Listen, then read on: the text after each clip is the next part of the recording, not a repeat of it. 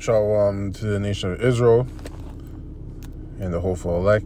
This bar was all coming in the spirit and power of Yahweh Bahashem, Yahushai Bahashem, Bracha Kodash. Double honors to the apostles' great millstone and to the hopeful elect, pushing his word and truth and sincerity across the four corners of the earth.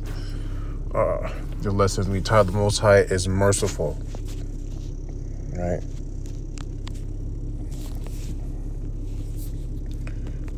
Micah 7 and 18. Micah 7 and 18. Who is a power like unto thee, that pardoneth iniquity and passeth by the transgression of the remnant of his heritage? He retaineth not his anger forever, because he delighteth in mercy. Right? So the Lord, Yahweh, Yahushai, right? Well, they're both merciful, but we want to just talk about Yahweh. Yahweh is merciful unto Israel, because Israel is his people; those are his chosen people, and he's given his power unto Yahushai, his son. Right? So that's what you say, Yahweh B'Hashem Yahushai, or you can say Yahweh Yahushai. But Yahweh B'Hashem Yahushai is merciful unto Israel only. That's where he has the mercy for it. Now, right now on the planet, right now, you're seeing all these crazy global events with nature, especially. Just let's talk about that alone, right? But the Lord is having mercy on his men, because the men are scattered. The elect are everywhere, right? The hopeful elect. But even though these things are happening, they will be saved out of it, right? They're going to be saved out of it. So they're going to be fine. Right? It says, who is a God like unto thee, that pardoneth iniquity? Right? So the Lord pardons iniquity. So all the iniquity that we have committed in this life, in our past life, right? The Lord will pardon it. But he only do that for his servants. So you got to be serving him. Okay, so we're going to go to Ecclesiasticus 2 and 11. For the Lord is full of compassion and mercy, long-suffering and very pitiful, and forgiveth sins and saveth in the time of affliction. So the affliction that you're going through right now, right? Because every man of the Lord is going through their own trials and tribulations, right? The Lord is going to have mercy on you, and save you in your time of affliction. But it's going to be, there's a scripture that says the elect are going to be scarcely saved. Right? So just how the elect are going to be scarcely saved at the end, they're going to be scarcely saved out of your afflictions. It's the same thing, because he's constantly testing you for that last test, right? Which is going to be with the MOTB, right? So it's always a test. It's preparing you for the major test, the exam. But the point is that the Lord is going to have mercy on you, right? But you have to believe. If you don't believe, then it's not going to happen. Isaiah 55 and 7. Let the wicked forsake his way, and the unrighteous man his thoughts, and let him return unto the Lord, Yahweh, and he will have mercy upon him, and to our power, for he will abundantly pardon. Right? But that's why it says, let him return unto the Lord. So he has to return unto the Lord. Right? So he has to come back and serve his Lord, his power. Right? And to serve your power, you have to submit. Right? Because when you're, say you're a captive, or let's say you're someone who's become a prisoner, taken as a prisoner, you have to submit under the person who has captured you. And if you don't, you're going to die. It's pretty much what's going to happen. Because let's say you're a slave, that's a man that's been captured, who's become a slave, and you're a rebellious slave. Either they're gonna maim you, or they're gonna kill you. And sometimes they maim you and then they kill you, right? As an example. But the point is, they're gonna deal with you, right?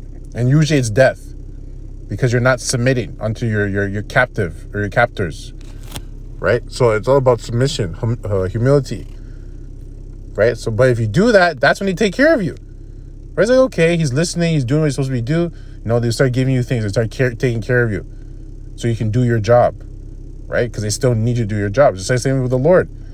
Right? Obviously, it's not, it's just an analogy, but the thing is, we are servants. So we have a job to do, right? But if you do your job, he's going to take care of you. If you don't do your job, he's not going to take care of you. It's very simple, It's very simple. Just like a relationship with you and your woman. All right, so Joel 2:12.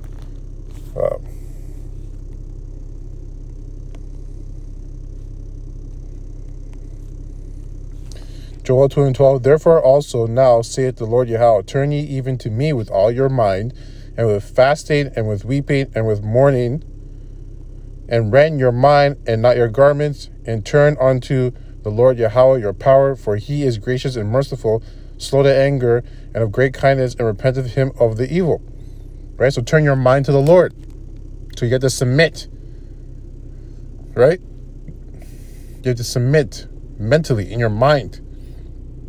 Because you can say that you turn unto the Lord, but what do your actions say? Right? And that's how you know someone's really means what they say, is what they do with based on what they said.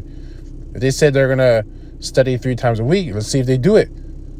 If they didn't do it, then they didn't really submit or commit in their mind. It was just speaking light words. Right? That's where you gotta submit in your mind. So Ecclesiasticus 6:37. Let thy mind be upon the ordinances of the Lord, and meditate continually in his commandments. He shall establish thy mind and give thee wisdom at thine own desire. So the more you submit to the Lord, the more humble you are to Yahweh Hashem Yahushai, the more you serve Yahweh Hashem Yahushai, is the more wisdom, knowledge, wisdom, understanding he can give you. The more he can deal with you. Right? It just makes it's balanced. It's perfect. It's a perfect situation, relationship. Right? The more you give, the more you get. Right? It just makes perfect sense. It's simple, but not easy, though, because you're still in the flesh. You're fighting the flesh. It's simple, but not easy. Right? That's why it says you got to continually meditate. So it has to be, you can't just do it once or twice and say, oh, okay, I'm good. No, it's like, you got to do it all the fucking time. All the time. All the time. You have to be obsessed. Right? That's why the scriptures say rehearse the righteous acts. So you're constantly rehearsing, going over it over and over and over and over and over and over again. Because, and only the elect are going to do that. That's what we call ourselves the hopeful elect, but only the elect are going to do that. Right? Because they have that zeal. Right? And then Yahweh Rataza, you get beamed up, you get your body changed, and you won't have to physically or mentally think about doing the right thing. You're just going to do it. That's the reward. You don't have to think about these things anymore. You're just going to do it. But right now, you got to do that. And the Lord's going to have mercy on his men because, like I said, we're in the flesh. So you're not going to be perfect. But because you're trying, you're actually putting in the effort into doing it. He's going to have mercy on you. He's going to build you up. He's going to give you more. He's going to give you more. Because the scriptures say also, I roughly paraphrase about Apollo watereth, and it says another name, but then Yahweh gives the increase.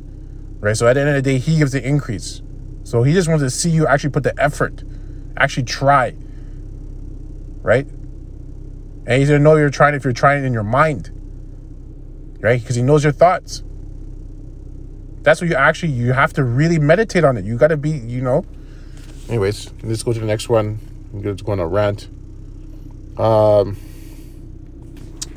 Romans 9:12. Oh. Romans 9:12. It was said unto her, the elder shall serve the younger. As written, Jacob have I loved, but Esau have I hated. It's pretty self-explanatory. What shall we say then? Is there unrighteousness with Yahweh? Yahweh forbid. For he said to Moses, I will have mercy on whom I will have mercy, and I will have compassion on whom I will have compassion. So then it is not of him that willeth, nor of him that runneth, but of Yahweh that showeth mercy. For the scripture saith unto Pharaoh, even for this same purpose have I raised thee up, that I might shew my power in thee, and that my name might be declared throughout all the earth. Therefore have he mercy on whom he will have mercy, and whom he will harden, and whom he will hardeneth. right? So at the end of the day, the Lord chooses who he has mercy on, right? But he's going to have mercy on his servants. Because we're at the end now. So only the elect are going to make it through with the, with the multitude. But the elect are going to make it through. So, and that's it. I'm not going to keep talking on that. The last one is Deuteronomy 4:31. Deuteronomy 4:31. For the Lord Yahweh, thy power is a merciful power. He will not forsake thee, neither destroy thee, nor forget the covenant of thy fathers, which he swore unto them. Right? So the Lord's not going to forget the covenant he made with our forefathers, which was us. Right? But at the end of the day, if you're one of the elect, you're going to be doing what you're supposed to be doing to the best of your ability. Right? And the Lord will have mercy on you and scarcely save you of your time of affliction. Right? So anyways, I just want to make a point on the mercy, because a lot of things are getting hotter. Things are getting a lot more, the pressure's increasing. So every brother's lot is going to get increased in intensity, but he's also going to build you up in the spirit at the same time while it's happening. Right? And the more you get built up, the more you're going to be more aware of it. You're going to see it, and it's going to increase your faith, and it's going to make you keep pushing on harder and further, and being more grounded and being more what's the word I'm looking for? More zealous in this truth and in your faith in the Lord. Yahweh Shem Yoshai. Anyways, hopefully this lesson was edifying to the hopeful elect that pushes word and truth and sincerity across the four corners of the earth. And shalom till next time.